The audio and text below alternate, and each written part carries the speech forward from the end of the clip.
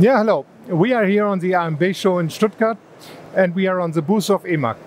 In the back you can see our new dry grinding machine SK160 from EMAG SU, where we are producing gears which will be nitrided in the heat treatment process.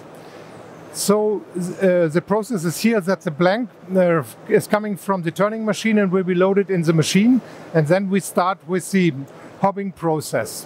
When this is ready, we are shifting the combined hob and grinding head to the grinding operation and do the generating grinding on this machine. The advantage of this process is that we are much faster as in a standard process when we have two separate machines, a hobbing and a generating machine. So the process time in the actual process is 84 seconds and we come down to 41. What we are doing here on this machine, we are doing here fine grinding. So we have a semi-finishing and a finishing pass in the grinding operation. The big advantage for the customer is, of course, he didn't need so much space, because here for this process he need only one machine.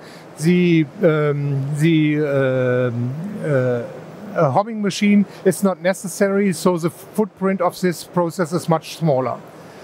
Also, cost reduction of this process is coming out of the energy saving we have on this machine. 75% in a wet grinding process is needed only for cooling down the oil and creating the high pressure for this process. In total, we can say this is a good alternative for the future for making pressed and tempered gear on a combined hobbing and grinding machine. Thank you very much.